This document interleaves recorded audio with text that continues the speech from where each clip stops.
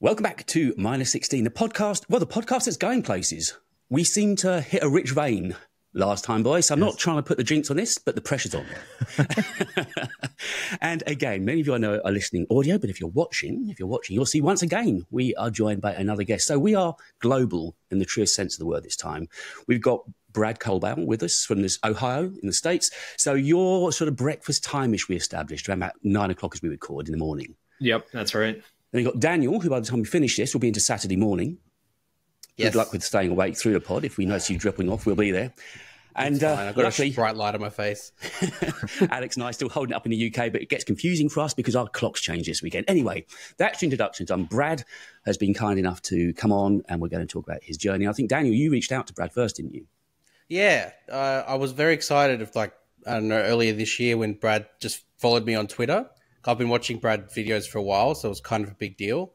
And then, the last couple of weeks, the pod's kind of been going all right. And I thought, well, let's reach out to some guests. And I just messaged him on Twitter, and he was kind enough to agree to come on. And now here he is in the flesh, virtually. And of course, your niche, Brad, is for creative professionals. So, yeah, in a nutshell, if you're doing the elevator pitch, what's your channel actually all about? Yeah, so I'm reviewing tech and covering like the creative arts industry. So my videos are really geared, they're tech videos. So I'm reviewing things like iPads, Android tablets, and a lot of other stuff like Wacom tablets and tools that artists, creators, illustrators would use. A lot of monitors and things like that, drawing monitors. So anything that you can draw on, anything that comes with a pen is usually something I want to review. And has your channel always been in that niche, or did you kind of, as we all done over the course of time, refine and migrate? Kind of find it. It started, I was a web designer, and I was doing just making content and just trying different things out. I think my first videos, if you sort by oldest, my first couple videos were about the history of the internet. I had the history of email, the history of Firefox, the history of this. And then I did a review of a Surface Pro, and that was that was over 10 years ago. It was 10 years this past summer. That's kind of where I marked the start of the YouTube journey, the real start. And that video just blew up. And clearly there were people who were looking for reviews of tech, of stuff that you could draw on. And this was before the iPad Pro and the Apple Pencil and all that fun stuff. So it was the early Surface was a really kind of revolutionary device in that way. And so I just kept making content around that. And people wanted to know, can you draw on an iPad? Can you use a pen with an iPad? So I tried all these different horrible styluses, just terrible, Bluetooth styluses that just the pressure would kick in 5 seconds later. It was just awful stuff. And I reviewed them just to tell people they suck, don't use them. And I read the software for the iPad, and then the Apple Pencil comes out, and all of a sudden I have a real channel because nobody was covering that stuff. No one was covering the software. No one was paying attention to it. And all of a sudden there's just this huge influx of people coming in, just wondering what is this all about? Kind of in the fall of 2015-ish, I think. That sounds like a long time ago. But yeah, it was just one of those things where I was in the right place, the right time, covering the right stuff, and no one else was there yet. And I just kind of found myself in this niche, and I just chased it. I was like, this is more fun than working for a living. I'm going for it. And of course, you may be aware that on the channel here, we've got Daniel that is purely Samsung. Alex is all pretty much covers all tech. I'm all Apple. Over the place. And then Brad, of course, I'm looking at your videos before you coming on. You highlight and review Samsungs and iPads. I mean, so is there for an artist, is there a definite preference one or the other way? Is there or an advantage to both? Yeah, most artists geared towards Apple. And I think most creators have always been kind of in that Apple ecosystem more than the Windows ecosystem. And so I think there was just this gravitational pull towards that early on.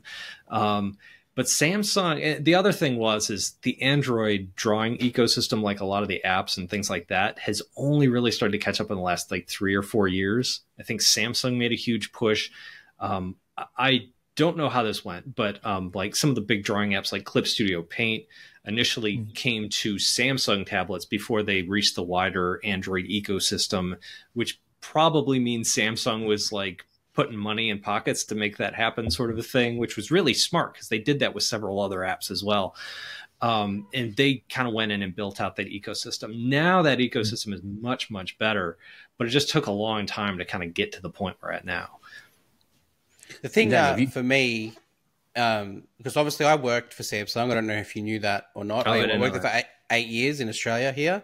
And part of my sort of job was to train people on how to use Samsung products or how to sell them and sort of guide them through things. And I actually stumbled upon your channel because of the fact you started reviewing Samsung and sort of drawing on Samsung, because that was a big question I used to get is, what's the creativity process like? So that, for me, now when I reflect back, I look at your channel and think, well, what a smart move to blend mobile products with creativity and drawing. Because I imagine at the start, there's not a lot of need to go down that route, especially with Samsung tablets. But to then bring that in, what was the catalyst for you to sort of introduce more mobile products hitting that other niche whilst maintaining your own sort of creative integrity? Yeah, I think I started kind of pushing out away from Apple and away from other things because as a YouTuber, you just need stuff to cover. Like Apple releases products on an iPad twice a year if you're lucky. Last year we got none. It was like a real drought. And so, and the other thing is the comment section. Like a lot of people will say, what about this? Can I draw on this? And then Samsung's products and Android products in general have just always been more inexpensive. The S Pen comes packed in. An Apple Pencil now costs 130, 140 bucks here in the States. Like that's a huge expense. Like even if you get the cheapest $350 iPad, you got to add another $100 to that to make it usable. Galaxy Tab S6 Lite is $250 on Amazon right now. It's crazy. Like, so it was just a lot of people asking for it. And for me, it's always been follow the comments. If you're getting asked a bunch of questions, the same question over and over, it's like, that's a video. That's a video.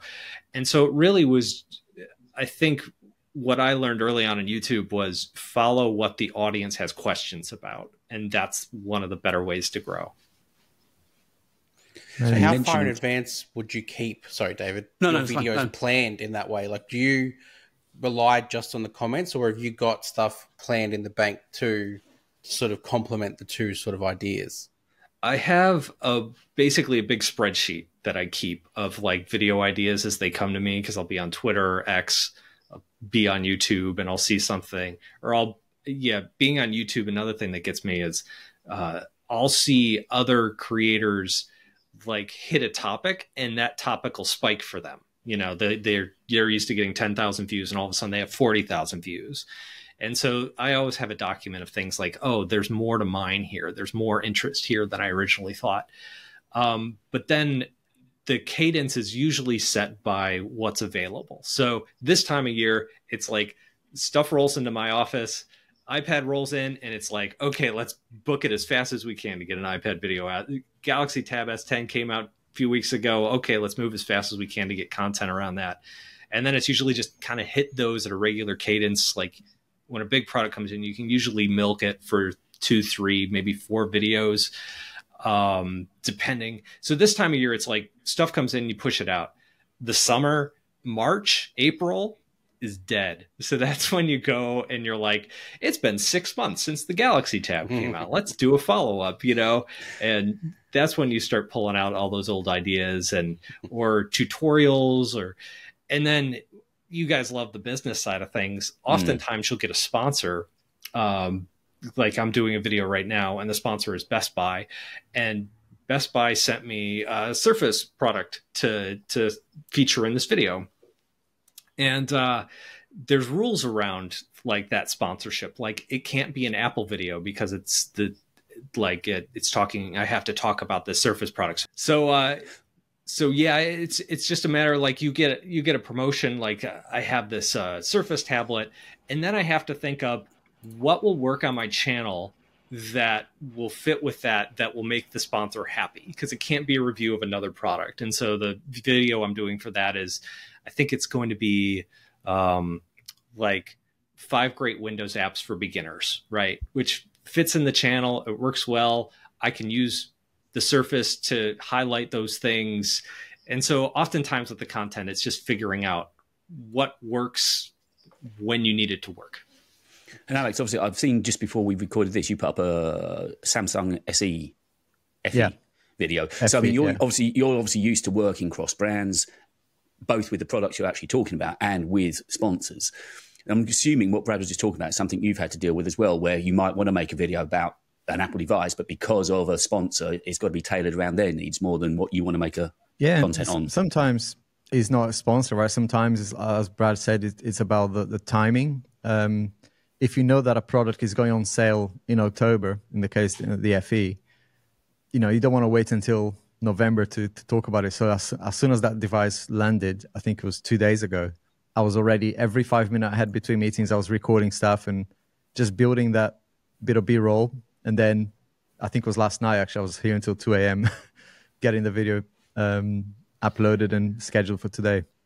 So and in that case, it wasn't a sponsor-driven one. It was more of a content and timing one. I'm not sure how it's doing, but I just thought I'd put it out there because the previous, I've been doing it for 4 or 5 years and I've been making so many mistakes. I mean, Brad, I remember talking to you, Brad, when we were in the days of Clubhouse, right?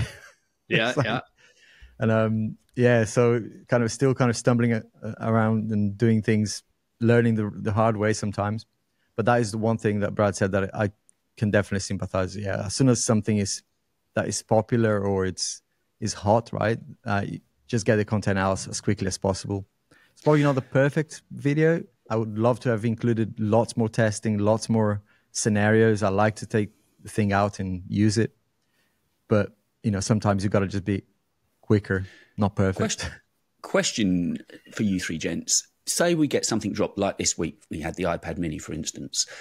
How crucial do you think it is for your channels that you get a content out that same day? Or do you think there's a case to argue where you can just let the wave ride a little bit and come in just a day or two later with maybe more chance of having relevant content and a chance of actually used it a little bit? How do you guys stand on that? Ooh, so from a view standpoint, my mini review went up Tuesday at the embargo time, and it's my #1 video by far right now on my top 10 list. So like hitting that wave is huge. There was with the iPad Pro back in like May when that came out. That was one where that embargo I think was like noon on a Monday our time, which was really weird for Apple, and they were rolling out the new Pencil, and so none of the software was ready to take advantage of the Pencil Pro features. And on like Friday night, I got all these beta updates. Apple's like, here's a bunch of beta codes for a bunch of stuff like Adobe Fresco and Procreate, and there's some other stuff in there too. And so all of a sudden I had this beta software, but I had just spent 3 days working on this review. It was like 80% done, like it was. And so all of a sudden I'm like ripping stuff out. I'm working on the weekends, and I was having trouble with the software. It was beta software. Things were just crashing. And it's like, is this the Pencil? Is it the software? Is it the iPad? Is it and so finally Monday morning rolled around, and especially with Apple products, if you say something is wrong, because I thought it may have been the Pencil, but I wasn't sure. And I thought if I go live at the embargo and say the Apple Pencil Pro, this new product, is broken, and and I'm not 100% sure, like that's going to take off like wildfire, right? And I don't want to ever be the story.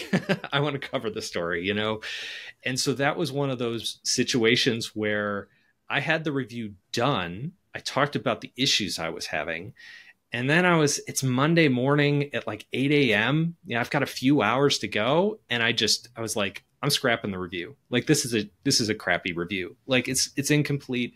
I don't know the answer to these questions. I'm asking more questions than I'm answering.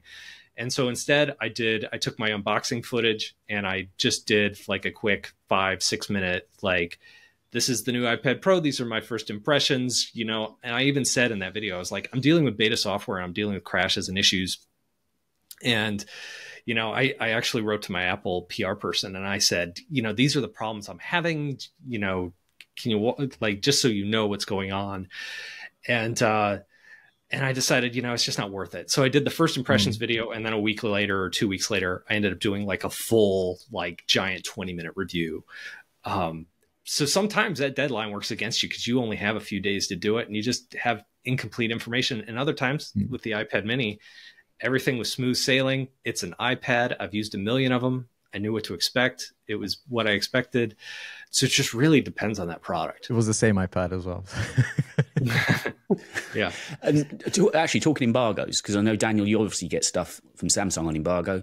And I think you've had some embargo goods as well, Alex. So I'm the only one that's going to sit out. How far in advance, I'm assuming you guys are allowed to say, how far in advance of release day do you get those goods to begin actually getting hands-on with and playing with? Yeah, it depends on who your contact is. You're on mute, mate. No, I'm not. Yeah.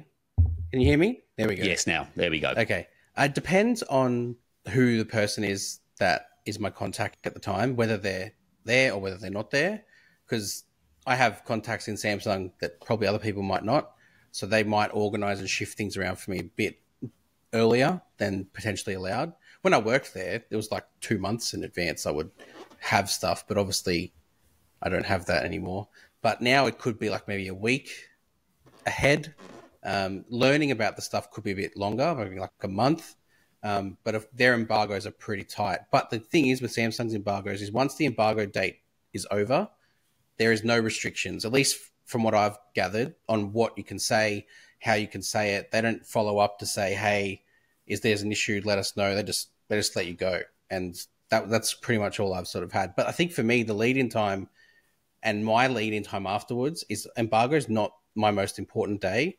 Like I would do a hands-on video on embargo day and it might do like 10,000 views. My videos and my views come later. Like the 3 months afterwards, I'll be still getting views on the S24 Ultra because I know where to look. I know the updates. I know things to find.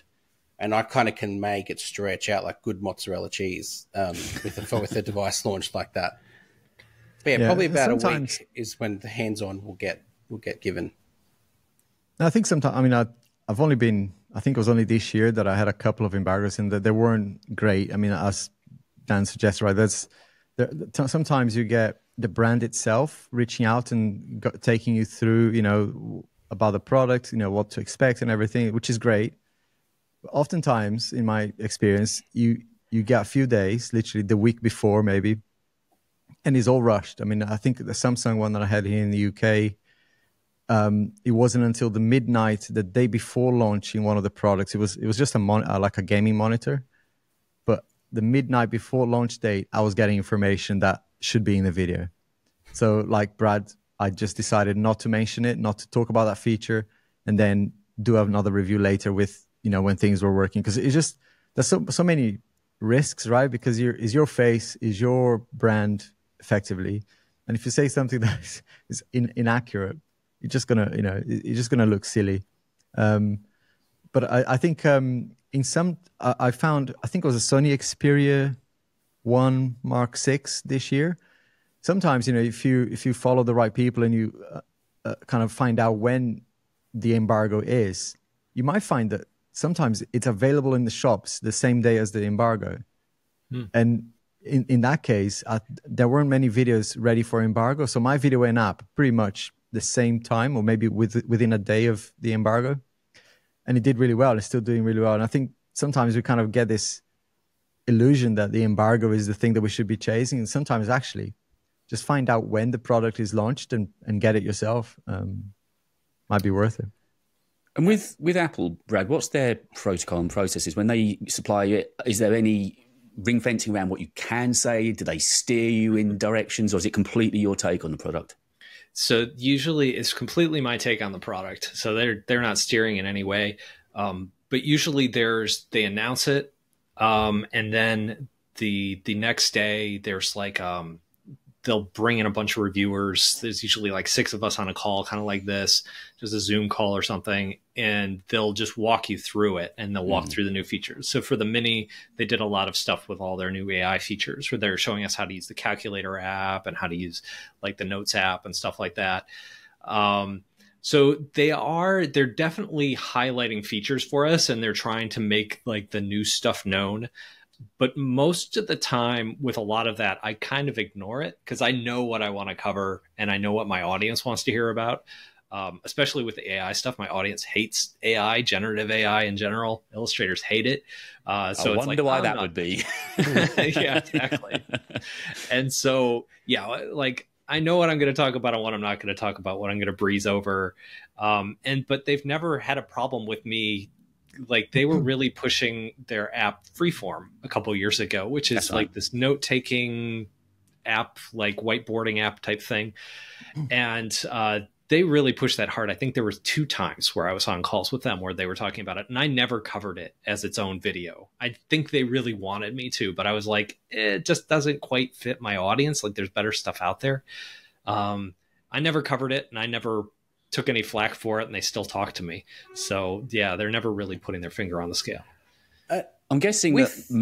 Sorry, I was just going to mention, following off on that, just briefly, Dan. So with Max, that's really not your audience's target, right? So I believe there's a hands-on in the States this Monday, isn't there? From what I'm understanding, but it's very much a Mac-driven event. I think so, yeah. From what I saw yesterday on Twitter, and from fun enough, Dan on Mac Rumors was mentioning it as well last night. I think there's a hands-on with the new Macs on Monday, and then of course they've got more Apple Intelligence coming out next week. And it's their financial results as well. So it's quite a week of Apple news next week. But I didn't know if you're not going to the hands-on then, clearly. Nope. I only get iPad stuff, which is kind of interesting because I'll be told, like before the mini dropped, I was told several days ahead of time, are you available for that? Like they blocked in my schedule for the day after the mini was announced to talk about something. And I'm like, well, they only tell me about iPads, so I know it's going to be an iPad. So when the rest of the world is like chasing rumors and stuff like this, I'm like, I know an iPad's coming out Tuesday. Like, I don't know when, I don't know how, but I know it's coming. So, yeah, sorry. I was curious, like you mentioned about you've got an Apple PR person. At what point in your YouTube journey does that happen? Yeah, like, that's when when do you get to that point? And when that happens, are you like, I've made it? Like I can just sit back, smoke my cigar, sip my whiskey, and be like, I've made it. I'm a YouTuber. Yeah, that was for me about 4 years ago. I think it was 2020. That was a lot of stuff happened in 2020. Like once the pandemic hit, like I was freaking out because I had just kind of gotten to the point where YouTube was stable. 2019, I had kind of taken a risk. And that was the year I transitioned from doing freelance work like graphic design, web design, UX design into YouTube full time. And it was a really tenuous year. Like there were some months where I didn't cover my costs. There was other months where I made more. And so you tried to kind of even things out. And I was always like, if I could just like get through this, if I could just produce more content and have more time, I could build this audience. So 2019 was that year for me. And I just like got to that point where I like as an emergency kind of lever was I could take a freelance job. Right. But I never needed to do that, but I came close. And, you know, in 2020, I was like, okay, now I think I can make a living at this. I'm not going to sweat it so much. And then March hit and everybody was stuck at home. And I'm like, oh no, the economy's tanking. This is it for me. Like I can't even get a freelance job now anymore. And then people they were stuck at home watching videos and they were learning to draw. And so it was like, I tripled overnight. And it was around that time that Apple rolled out their new iPad Pros, I think it was. And so they reached out to me because my channel was blowing up and Apple reached out. So for me, it was very much a moment of like the sipping the whiskey, you know, smoking cigars. Like I could point to it's April and May of 2020 when the rest of the world was going to pot. I was having a great time. Nice. I just couldn't talk about how good it was for me. Alex, I mean, you started your channel in 2020 because this is something we briefly touched on, I think very briefly a while back. It was hitting that mark. I wasn't smart enough to realise that would have been a great time, as you just said, Brad, because everyone's stuck at home. So, Alex, you started your channel then. Did you see rapid growth in 2020? Was your channel still too young? I kind of missed the first wave in 2020. I mean, I wish I had started. I mean, I messed around with YouTube. I created I think it was a football channel, soccer in America. Just to kind of get used to it. Because I had this idea of the channel, but not brave enough to start. And it's one of those things that we always talk about, right? Sometimes just like get the videos out. So I missed the first wave of the iPad. I mean, it would have been great for the channel But yeah, it was still a great year to start. Yeah. And I think it was the year of Clubhouse as well. And so we're talking a lot with other creators, sharing a lot of information. It was great from a starting out creator at the time. It was very rich in terms of what was out there and everyone trying to. And I remember talking to Sagi as well, who I think we've all talked to her before. And he also lives in Cleveland. Oh, does he? That's right. Yeah. So yeah, it was a great time to start. But I think I just missed that first wave in March, April 2020, because that was when it was really at its peak. So your channel actually started obviously a long way before that, didn't it, Brad? You 2015? 2014, 2015. 2014 is when June of 2014 is when I kind of peg as I became a YouTuber sort of time. And then I posted inconsistently, and it was just kind of this, up and down sort of thing.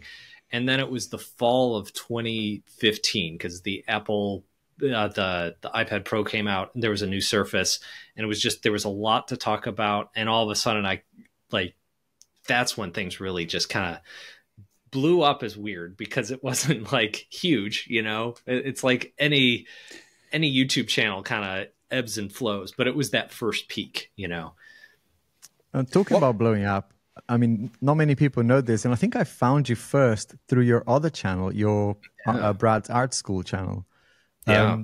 Which one came first, though? Did you create that as an outlet first, or did you have that as okay, this content doesn't fit my tech review sort of style? That's exactly it. So early in YouTube, it was just, I'll make art content. Some of it is reviews, some of it is tutorials, and the algorithm likes consistency. And it kind of makes sense. So if someone comes in because they see an iPad review or a Samsung review, they're into tech, and then I publish an art tutorial, they're going to be like, oh yeah, I'm not into that video, I'll wait for the next one, right? And so the algorithm serves the video to a handful of your, like a chunk of your base, like the most passionate people who click on all your videos, right? Those are the first people it serves it to.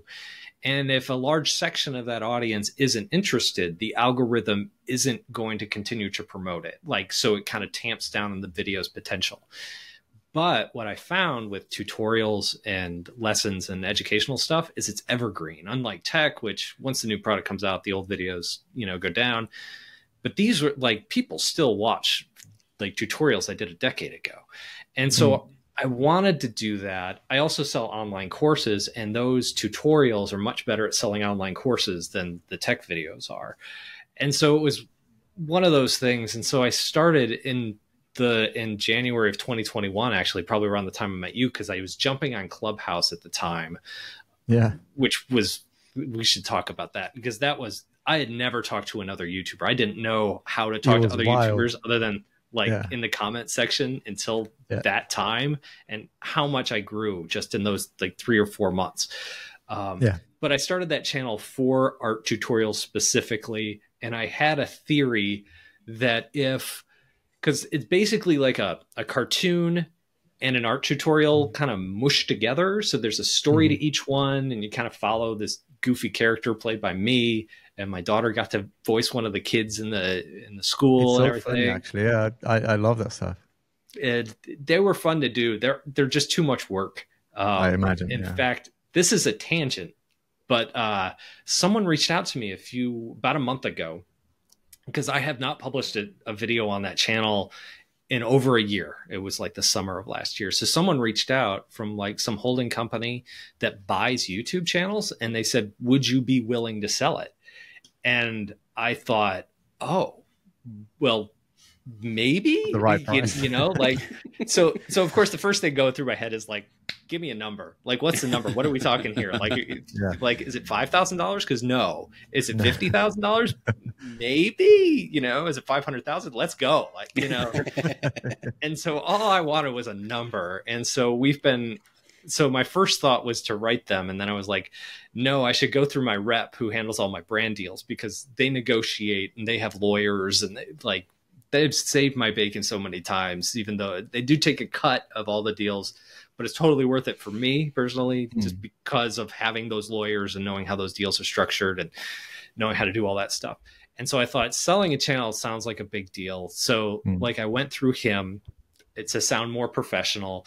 And so we keep going back and forth and they want more information. First, they wanted like metrics and they wanted me to export stuff from YouTube Studio. And now we're at the point where I actually gave them access to it so they could get the data pulled down. So I'm a month in, I still don't have a number. All I wanted from these people was like a ballpark. What are we talking before we get into the weeds? I'm like 90% sure I'm going to say no, but I want the number. You know, I really want to know, like, what is this process like? Yeah. I had a joke. Speaking of blowing up, here's a Note 7. But that was all I really wanted to say. I had it sitting, I'm like, oh, there's a joke there. And then, anyway, keep going. Which possibly, at that point in the conversation, sort of what Brad was talking about, getting to a channel which is possibly, you know, you're going to be sold, monetizing that way. Channel growth, channel sustainability. And Daniel and Alex, in the group, in the intervening 2 weeks, there's been a lot of conversation about channels growing very, very rapidly, at least from a point of view of subscribers. Now, I think the four of us sitting here have all taken the line of we want organic, genuine viewers. We want to have an engaged audience, people that feel compelled to want to watch us. It's quite clear out there, though, that there's a lot of people taking a route very different to that. And it's just all about having numbers on the screen to appeal to sponsors. I'm going to kind of sit back a bit at this point because it's not something that I'm brilliantly well versed on, but I think the three of you probably have got far better knowledge of it. So I guess, Alex, do you want to sort of kick off with... Just a bit of a recap, right, for people who haven't watched our previous episodes before, but just a bit, this has been highlighted in the last year. It's probably been going on for longer than that, but it came to our attention about a year ago, and I did a couple of tests on what can this thing do, and very quickly realized that by, you know, artificially boosting a video, YouTube, I don't know how or, you know, what the process is, but you will get some results, whether you like it or not. So it's almost like, you know, you could say it's pay to play in a way, but it's probably not that nefarious or malignous. But I think it's or malicious. But I think there's a mechanism in YouTube that allows people of channels of any size to pay for an ad. And there are multiple ways of doing this, either via YouTube promotions in the YouTube Studio, or via Google Ads. So you can create an ad account and promote your video as if it was selling cakes, whatever, as a product. And some people found that actually you can not just boost views, but also boost subscribers. And we had a great example. It was actually a huge discussion on Twitter that got quite unhealthy in a way, because, you know, people were trying to understand, you know, how this person got to that point. And, you know, it got quite vicious in a way, the conversation. But the bottom line is, you know, this one creator is just an example. There are so many that we're finding that are from 20,000 subscribers one day to a month later, you know, passing 100,000 just by spending a few $100 extra on their videos, which kind of dilutes the hard work and, you know, because a lot of brands will look at the number instead of looking at the engagement from the audience and looking at the the history of the channel and seeing how engaged that audience is. And I'm finding, I think this week I actually got quite upset about one incident where a brand, a big brand, I won't mention who they are, but it's the second time they reached. So the first time they reached me was for the Brazilian channel, actually, and it didn't work out, and I never really followed up. But I noticed that they've chosen other creators, and at that time I remember thinking, you know, what's different? And the difference was the number of views, regular views that they get on their channels. But when you look at, there's this website called View Stats that anyone can look at. I think it was created by Mr. Beast. And you can see a video doing this massive spike and then flat lines, which is a great sort of indication that the video is being boosted either by the creator itself, and forgot to mention that the brands themselves can boost your video with your permission, hopefully. But I had an incident I actually had to delete a video because the brand boosted my video without my permission. It's like, that's a no-no for me. And you never know how they're boosting, how they're, you know, is it Chinese bots? Is it, legit, or how are they doing this? And you just don't want it. But the subscriber boost and the view boost, and this just adds up to the fact that this week or earlier this week, a brand reached out, same thing. I gave him my number, and it's the same number I give to any brands. This is how much I charge for as kind of a sponsored slot for a dedicated video. I usually offer a package as well, because ideally you want to sell more than just one thing, so you can work on. Paperlike is a great example of that. That you kind of work on multiple slots, different formats. But yeah, this brand came back and said, yeah, no, your CPM, which is a cost per 1,000, it was too high. And I said, well, I don't really calculate my engagements on views, but can you give me an example of what would be a decent one? So they forwarded me a video, and it was one of those channels that we've been discussing offline. And there's no point it's spreading throughout the entire YouTube. So there's no specific channel that we should mention here. But it was one of those, and I had to pretty much educate the brand in a way and say, look, this is why your CPM is low for that creator. But if you look at the ratio of views to comments and views to likes, it's clearly bots or views that are being shown to people on as a skippable ad, perhaps. When you go on YouTube, sometimes you can't, you're forced to watch a few seconds, and that counts as a view. But as a brand, you probably, or you're definitely not getting the return on investment on that view, because the person is skipped way before the creator got to your sponsored slot. So some brands are actually coming back to me and saying, thank you so much for highlighting this. And I think it's up to us creators really, when that happens, right? And if we feel comfortable with it, to educate the brands without calling people out specifically, but to say, hey, it's going on. You're basing your engagement with me on a number. But what I'm offering you is not the number. Or what I'm offering you is as an engaged audience. And I think that's the conversation that should happen, really. So do brands come direct to you, Brad? Or you mentioned you had a team legally. How do people approach you, or what happens for that reach out? And again, following on from what Alex was just saying, are you finding that brands are very much saying, we want a return on view here, it's got to be a guaranteed minimum view for a certain X amount of dollars, or?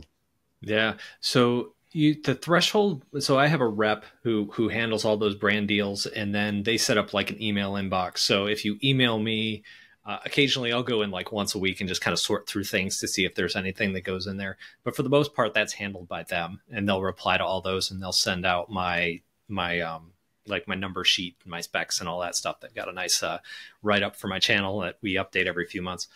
So that's how that's handled. What they tell me is that once you average about 50,000 views per video, that's when you can start getting consistent. Like that's what brands are looking for, like 50,000 to 100. Some are set at 100,000. So it kind of depends. So that's how I'm set up. Now, what's funny is this year, I think I've done 4 or 5 brand deals out of like 50 videos that I've done. So I have really taken a step back from brand deals just because my numbers aren't where they should be for a lot of brands. I'm averaging probably 20 or 30,000 per video.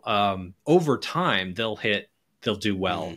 But yeah, in that first 30 days is kind of what they're looking for. And I'm just not hitting those numbers. So I'm just not getting those brand deals. So I'm pushing back and really relying more on my online courses and selling myself and my own products than brands this year, which is a plus and minus. I'm making less money this year, but it's liberating if you can swing it.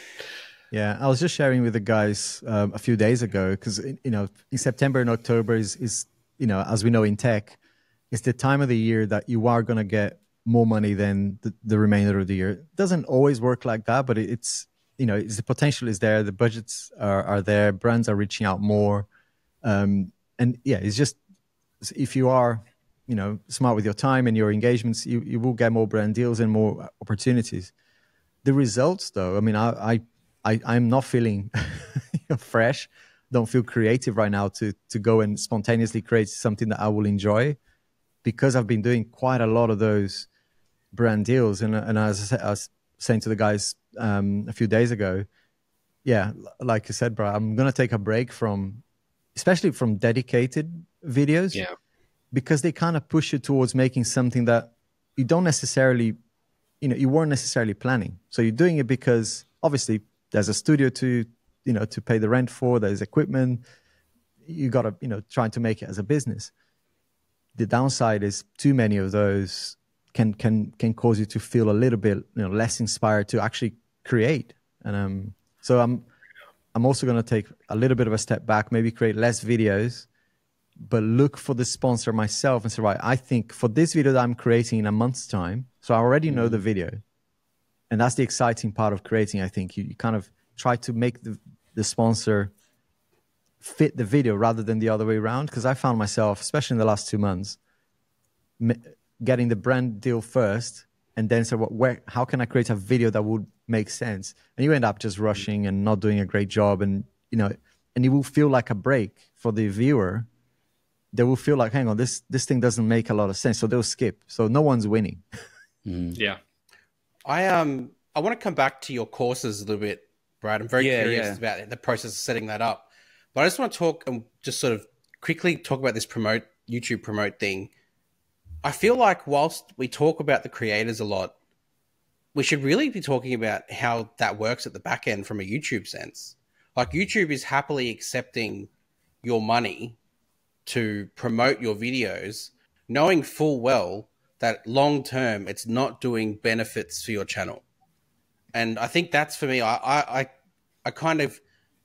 probably shouldn't hate or sort of send hate towards the creator in that sense, because at the end of the day, the creators that are making it work for them are probably just doing it so they can provide for their family, and they want to, they're thinking about their ecosystem of people, like their kids, their family.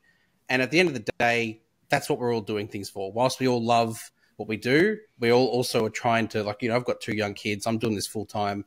At the moment, I have absolutely no inclination to hit that promote tab whatsoever. Like, it's not my wheelhouse.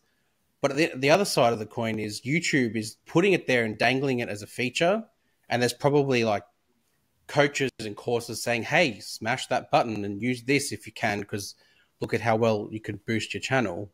But I think YouTube needs to probably be transparent about how all of that stuff is being inserted into your channel, where these subscribers are coming from, why don't they engage after. Like, if you get all of a sudden this influx of 3,000 subscribers from one video, if you make a similar video as your next video, why aren't those 3,000 subscribers either being served that video, and why aren't they clicking on it? What's the back end process? And I think there's not enough information about that, and we probably are sending our sort of questions towards the wrong people. We need to probably try and get more information off the other side of the coin. That's just sort of where my head is kind of landing at this at the moment. I think transparency is the key word there for me. Definitely. So is this sounds, I'm not quite as familiar with the promotions tab. It sounds like the Facebook model, where Facebook's very similar. Everybody, it should have a very similar, their own business page. And then once everybody had their own business page, they were like, okay, if you actually want to reach the people that liked your business, you have to pay us to reach them. That scares me a little bit from a YouTube standpoint, where if it's going to become pay to play, that scares me a little bit, because that kind of, one of the great things about the YouTube ecosystem is that a person like me can make it. But if the business model then becomes, okay, they subscribe to you, but the best way to actually reach them is to pay, that's I don't like it. Yeah. What gives me a little bit of hope is my other channel, my Brazilian channel, which every video I post, the engagement is just, it actually makes me emotional whenever I would go there and read the comments. It's like, oh my gosh. Unfortunately, the brand deals in Brazil are not going to pay for my, I can't go full time based on that. But it gives me hope that if you create the content that matches the audience and they enjoy it and they engage with it, there's no need to do anything artificially at the moment anyway. And there's plenty of proof out there, right? But if there's a shortcut, you can guarantee some people will exploit that. And I think YouTube should be transparent, but they are making money on it. Like Daniel said, it's kind of a hard sell really to say. If I was watching a video that said, for example, even when we tag it as a paid promotion, that already puts some people off. Imagine if one of my suggestions would be not only put it when it's paid promotion, but YouTube would automatically say this video is being boosted or something like that. Put some sort of a flag in there. They would never do it. But that to me would be the transparency model. That if a creator chooses to do that as a business model, yeah, fair enough. But at least the viewer would know that even though it says 500,000 views, maybe 20,000 of those views are real humans. The others are just ads. It's kind of interesting. I'm sure you guys know exactly what I mean, because judging on who's been listening or watching to this pod recently, it's a mixture of people that are thinking of starting channels or maybe just started channels, are really interested in the nuts and bolts of making channels work. And obviously you three have had tremendous growth with your channels. But equally, once you're involved in the business, and I guess it's like anything, once you're involved and you begin to see the truth of what can go on the whole, the YouTube community, we've spoken between creators. Now having met Brad, I know, for instance, I could reach out to him and say, oh, help me with this on an iPad. And we'd all help one another. I know that for sure. But equally, there's a nefarious side to the business that other people are playing that before, just as a viewer, and I used to sit down of a night, crack a beer and watch YouTube.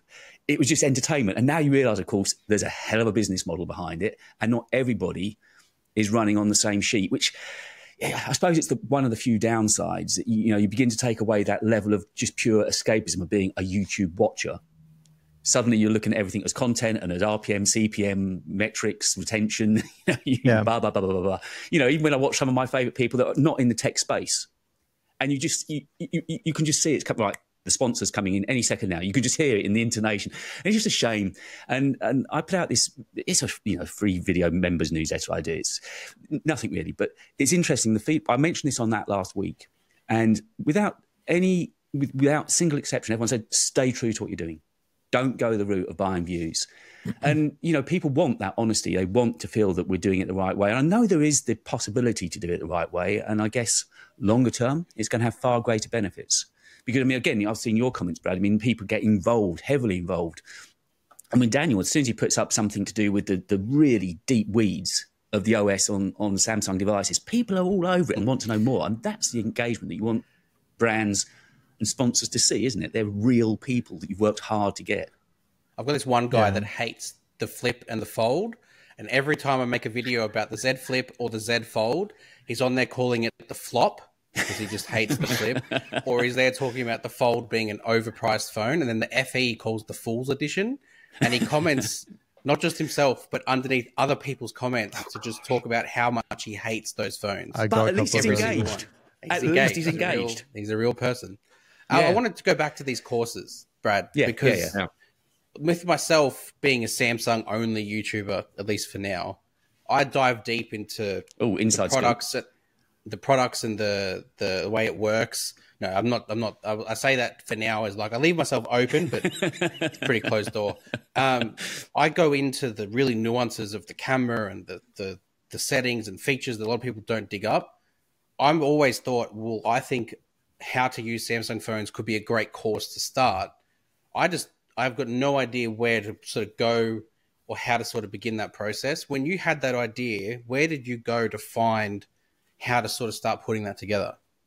So the first site I used was a site called Udemy, and that's basically a marketplace. And in the site like that, you lose a lot of control over a lot of things of your course, but you're exposed to a much larger audience. And that worked really well for me early on. So the things you lose control over are pricing. Like you can price your course however you want, but they're going to run sales on it. So no one's going to pay the price that you list on there. So I was averaging like $2.50 per course, but I was making it up in just quantity. You're also giving up, and this is the thing I probably regret the most, is you can't access that audience. You can, but you can't. You don't have their email addresses, so you have to use Udemy's platform to email them and promote things, which means you can't promote your YouTube videos because those are off platform. You can't promote any other courses that are off platform. So early on, that worked well for me because I was with a YouTube audience. I was able to break the Udemy algorithm. It's like an Amazon algorithm, which the more your courses sell, the higher they rank in Udemy's list. And so since I had a YouTube audience and most of the other people teaching on Udemy did not, I could then say, go check out my Procreate course. And then boom, I would be #1. And so even though then they were promoting it to their audience, it was turning up high in their search results. So that worked really well for me as a way to kind of break in early on. Once I got to a certain point, it was frustrating because you're like, you can only make it so far in this world making $2.50 or $5 per course that is sold, you know? And so then I got to the point where I'm like, okay, now I'm going to put this on my own platform. So the first one I tried was one called Gumroad, which is solid. It's okay. It's geared more towards artists and people who are selling things like art assets and Photoshop brushes. A lot of people who sell iPhone backgrounds will use Gumroad. Yeah. It's kind of geared towards that audience. They changed up how they did their payment system, which probably doesn't affect people on the low end, but I was doing in a volume that I was basically using their service for free. Like the first few $100s, they'd take a cut, and then the next few $100s. And once you got over like a few thousand per month, they'd say, okay, you can use our platform for free. And then about 2 years ago, they changed that to just be a flat rate. Like they're taking I forget what the percentage was, but it didn't work for me anymore because I liked the tiered system. It probably works better for most creators. So that's one to check out. Right now I'm using one called PayHip, which is okay. I've had mixed results with that. I don't think it's kind of dry. Like the interface is just boring, and I'm trying to make art interesting. So that's a silly reason not to like a platform, but that might be the reason I end up leaving it eventually. But that's working pretty well. And then I have a Squarespace site, and Squarespace has been rolling in like course integration in the last year or so. And so I'm thinking I might just move everything over to that and just run it all off my Squarespace site, or put a course or two on there just to see how it does and see what kind of feedback I get from the people taking the courses. And Patreon, have you ever gone on Patreon route? Or? I used it a little bit. So what I discovered early on was that you can kind of spread yourself too thin. So I've always had this back and forth between doing affiliate marketing and selling my courses. And so when I promote my courses, the course sales go up and the affiliate sales go down. And then I'm like, oh, my affiliate sales are going down. So then I go back and I'd promote my affiliates, and the affiliate numbers would go up and the course numbers would go down. And so it was constantly this battle of what do you promote the most? And early on, I had Patreon for about a year, and it was another one of those things where it was like, okay, I'm going to promote the Patreon this week. So when I started selling courses, and especially when I moved them off of Udemy and started selling them on my own, the margins were better. And so it just made sense to kind of not do the Patreon thing, because when you do, you have to post there, and you have to, there's more upkeep. There was more upkeep than I was hoping. In my head, I thought this will be easy, but I decided not to. I did turn on memberships last year at the request of a YouTube rep. Do you guys have, I forget what they're called, but have you guys been reached out to by YouTube yet with someone to kind of walk you through features and things like that? I think I have recently, yeah. Not at the beginning, but after I crossed 100K subs, the partner program, someone said, yeah, and they keep bugging me to turn it on. And I got as far as being approved. I got all the perks in there.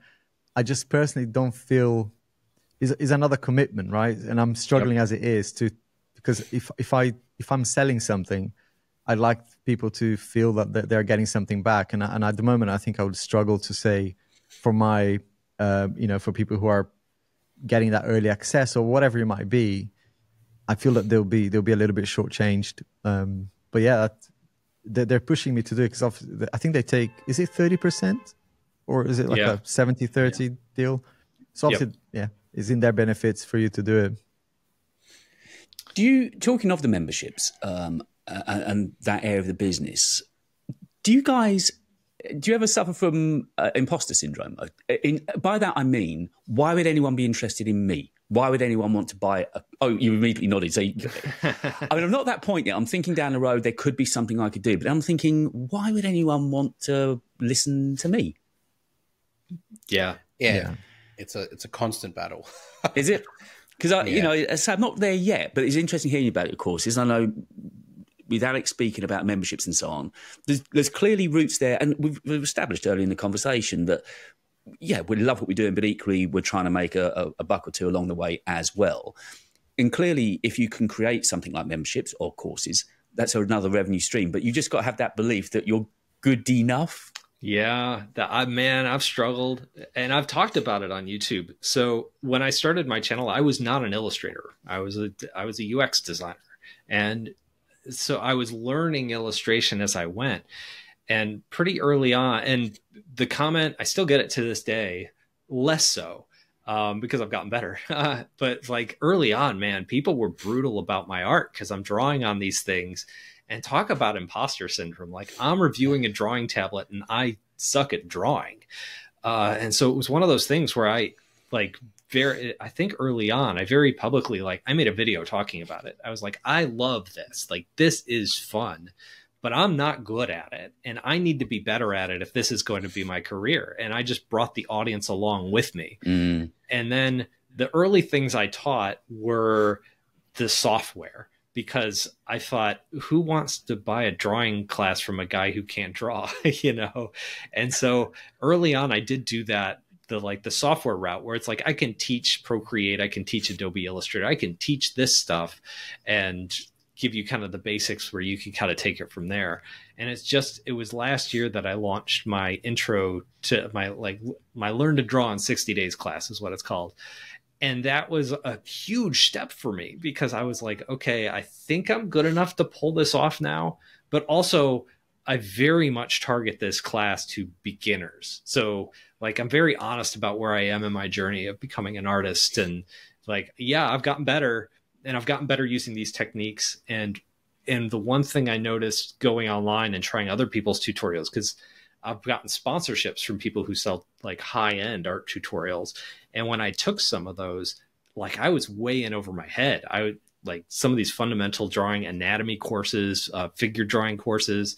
Holy cow, they were great, but they're college level courses. And I'm like an elementary school level artist at this point.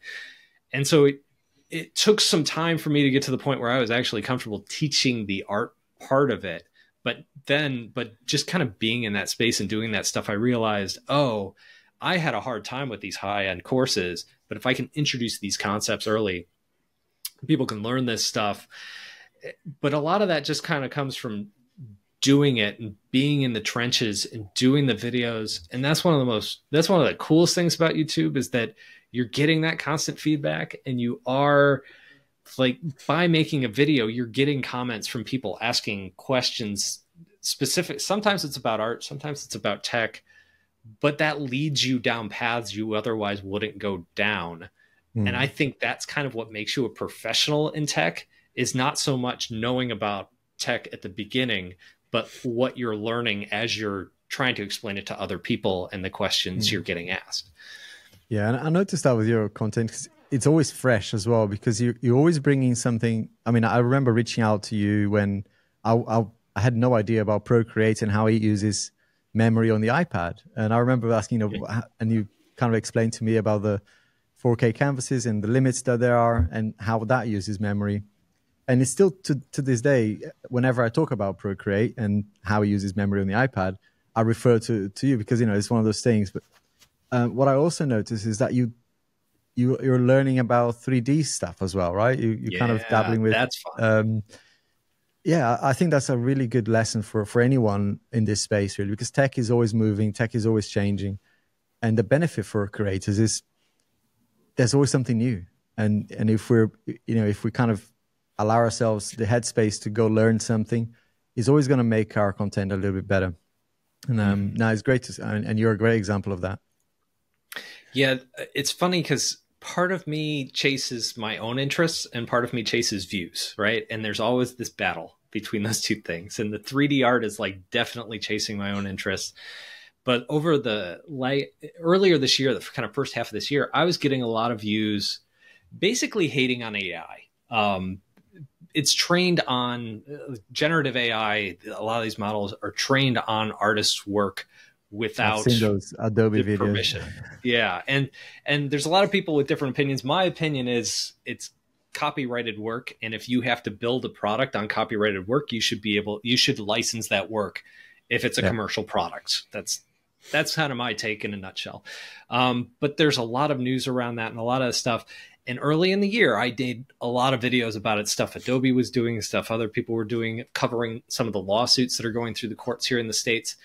But I had to stop. I hit a wall this summer where I was like, this isn't fun. Like, this sucks. Like, there's views here and I can make money here, but covering this stuff, like, it's draining, and it's not like the comments are harsh, and they weren't geared towards me. Like, the mean comments were not pointed towards me, but just reading that negativity, following that stuff, I still it's part of the industry. It's a moving story. It's something I'm going to cover. But I realized, like, earlier this year, I was chasing views and it was hurting. Like, it was bad for my, mental, I don't like to say mental health because I don't have mental health problems that, but it's kind of an overused term. But it's, it puts you in a bad happiness. mood. Yeah. My own happiness. That's a good way of saying it. Yeah. I like that example and story, because I started my whole channel on like being positive towards Samsung, and I often get accused of being too positive. And I think for me, I far enjoy being excited about the Samsung features, and I'm excited to tell other people about it. And I find whenever I do like a negatively slightly angled video, the views, like I did a video called What's Wrong with the S24 Ultra. And in fact, the video actually was more in defense of it. But the angle that it was coming from was that there's a lot of negative connotations around it. And I didn't like that was successful, because I like the idea of being positive towards the S24 Ultra. But sometimes you do have to play the view game. But it just sucks that you have to, it sucks that that sort of gets response when ultimately I just want to be excited. That's all I want to do. I took a cue from that a couple of weeks ago as well, because it's weird in the Apple space, although the people that buy into Apple are very, very, very loyal. Also, I've noticed they really like to come down on them super hard. And it's what you're just saying, Daniel, about the fun thing. I thought all of these devices are great. Yes, there might be odd. And I was just watching one of your videos before we came on, Brad, where you were saying, look, I review these tablets. It's my job to find fault with them. But equally, you went on to say they're good. Yeah. If you want the carry away, they're both good. And it's kind of, when I saw Daniel really enjoying Samsung, I thought, geez, we need to do more of that. We need to actually just say, yeah, okay, there might be the odd little niggle here and there that's not brilliant, but overall, you're getting something that's pretty damn neat to use. And it's that fun thing. And, when you said that it wasn't, yes, there was views in talking about Adobe and the way they're going back into history of every image that we've uploaded and using that for AI bots to learn and then do your artists out of trade, because clearly, generative AI is being taught from somewhere.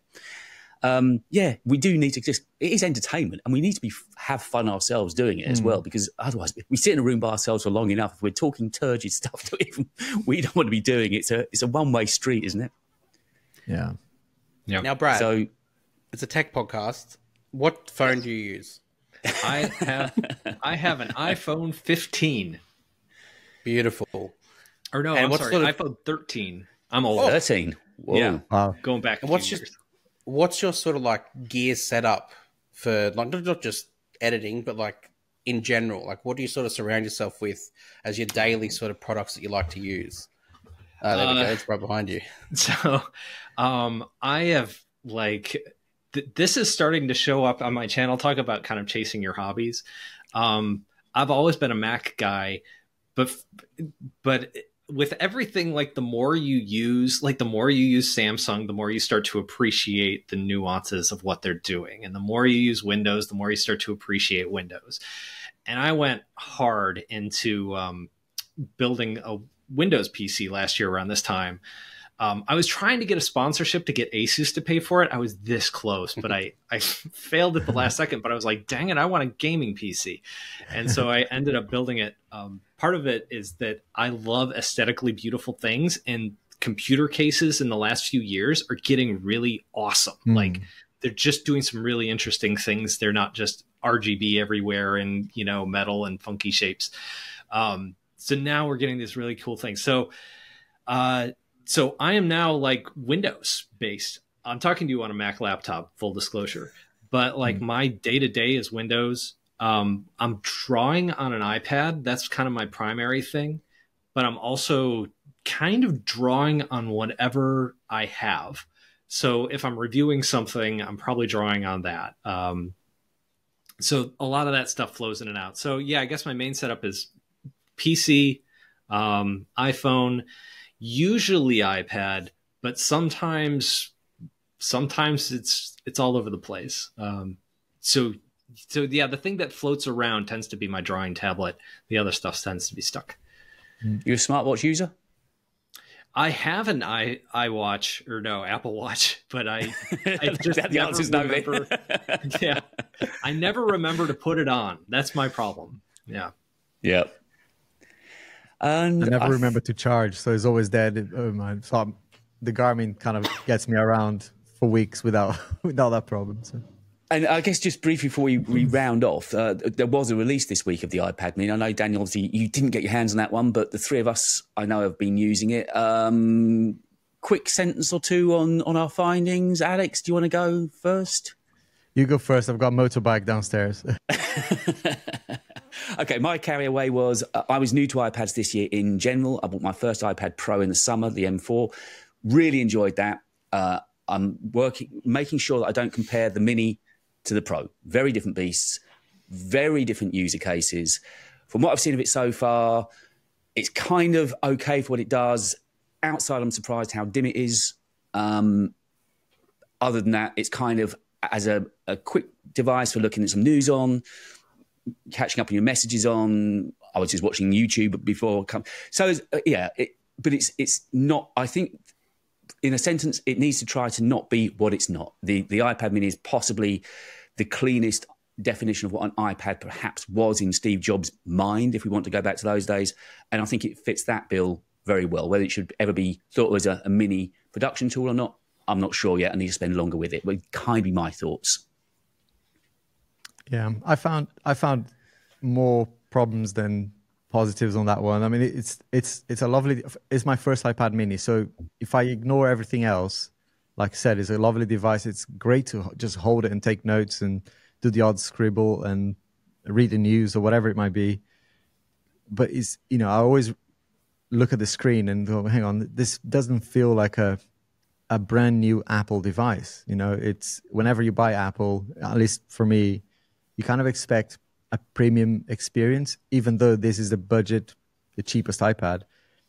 So I think that they missed the mark a little bit on the display. If the display doesn't need too much here, if the display was better on this device, I probably would have paid even up to $550, $600. But there's a lot to be said about just something slightly bigger than the iPhone and smaller than the iPad, you know, for chilling on the couch. I mean, I love the Fold because of that. So I knew I would like the form factor, but the display, every time I look at it and go, hang on, my eyes feels like I'm back in 2017 or something. I see a Fold. Yeah. And Brad, your takeaway on it? Yeah, well, I'm kind of curious, Alex, about the display. Are you used, like the iPad you held out, was that the smaller iPad Pro? That's the iPad mini. Yeah, that's the iPad mini. Oh, you held up the mini. Okay, I thought that was, yeah. I came prepared with visual aids as well. The display didn't bother me too much. It's definitely like sitting next to an iPad Pro, like it's night and day. But by itself, it didn't really bother me that much. I thought it looked good. Drawing on it is fun because it's like so cute. Like it's just this tiny little portable thing. When I was drawing like larger stuff, I did miss the real estate, which is the first time that's happened on an iPad. That happens on Windows drawing tablets that I use all the time because the interface clutter just takes over the screen and then your drawing area is tiny. Whereas this, even in like Procreate, the stuff kind of stays out of the way. But I did enjoy it. And this kind of goes to the hobby thing. So I did my review, but I got a lot of questions on my last iPad mini about gaming on it. Like, I think it's like younger people who are like, how does Minecraft run it? How does this run on it? So when we get off this call, I'm going to post my new video. It's in the member section right now. I picked this up, which is wide enough to fit the iPad mini and basically turn it into like a gaming machine. So I was playing, I re-upped to Apple Arcade, and I've been playing all these like Apple Arcade games that I haven't played in a while. And I've been having a lot of fun. Just normal games. I was playing Genshin Impact with the controller. I've played that game before, but I didn't enjoy it because it's got like the touch controls. I can stream from my PC to this thing, which is amazing. Like when my network works, it's amazing. That's a big if. So like I have found, so I'm really taken by this device, but not for the reasons that I thought I would be. It's just kind of, I got off on this tangent and I've learned to love it in a completely different way because it's just. Did you have the previous one? What's that? Did you have the previous one? Or was this your first mini as well? I did have the previous one. It was also on loan from Apple, so I only had it for a few months. But I didn't really use it. It was like I reviewed it, I tested it, and then I had the Pro, and so that was my main drawing device. So I just never went back to it. That's usually the sign of a good device. Like if you finish the review and then you go back to it, shout out to the Samsung Galaxy Ultra family, Tab Ultra family, because that's one where I look at it and I'm like, I really want to use that. Yeah. Like I got to find a reason to use that. Yeah. I still have the S9 Note. It's interesting. You mentioned though that you actually found fun using it. Not necessarily what you intended, but that's the thing. When you kind of review something, you forget that, hell, we can actually just use this for what it was intended for. And you suddenly found this whole other area to use it for gaming. Yeah. Just to switch off from your day job, switch off at night and just enjoy yourself with it. Yep. Yeah. I won't usually do this, but in defense of Apple, like, what else does the iPad mini need to be? Like, what else does it have to be? When you think about an iPad mini audience, it's someone who wants an inexpensive Apple tablet, and they're just going to use it to browse the internet, do a bit of light social media, and watch some entertainment. And yes, one of those things can be improved by a better display, 120 hertz refresh rate, lesser bezels, more powerful processor. All that can be improved, but if they're selling in the format they are, it's almost like, well, why do Apple need to really do much more? That's in defense of them. You won't find me defending them too much, but that's just in defense. Exactly. They've got the Pro for that, haven't they? They've clearly defined where they think the Mini should sit. And there's all these clamours regularly for an iPad Mini Pro, and I just don't. I think that's making a pastiche of what it is. It's never was designed. I have my iPad Mini Pro right here. Have you ever used a foldable, Brad? iPad Mini Pro. Have you ever used a foldable? I have. I have the Galaxy Fold from 3 years ago. I don't know if it was the second or the third one. The first one with the S Pen? Yes. Yeah. Yes. That was fun. It was cool. It's not great for drawing because when you have that bump in the middle, that's the main place where you're drawing with the pen and that sort of thing. And so just having that little divot there, it's just not good for creating illustrations unless you're just trying to, if you're out and about, I guess, and you just want to get an idea down. I also have a Galaxy Note before the Note became the Ultra. And that works just as well for that sort of thing. Yep, exactly. Oh, you have got is that the 7? That is the 7. I bought it this week because I missed it so much from not having it. I remember returning it and being upset. So I was like, well, I'm in a position where I can buy it now. And so I did. I bought one. Yeah, so you said you're just about to upload another video as soon as we finish recording, didn't you, Brad? Yeah, it's called Gaming on the iPad Mini. I don't know how it's going to do. It's not my core audience thing, but it was one of those... and so it just became part of that review, and I got deeper and deeper and deeper and deeper, and I tested, I was having fun, so I tested a lot of stuff, and I thought, I've got, an hour of footage of B-roll, and I could just talk about my experience and just splice it together. So it took me half a day. Exactly. I did all the hard work, and it wasn't hard. so yeah, I did all the work, and I thought, splice it together and see what happens. Make a video. Throw it out there. It's still a hot topic. Well. People are still clicking on it, so maybe it'll do okay. I don't know. I think it'll do well. I found quite interesting as well in the comments. People are saying that the corporate space is where they sell a lot of iPad minis as well. Like, I hadn't thought about it, but it makes a lot of sense for scanning documents in the field, like field technicians and healthcare people.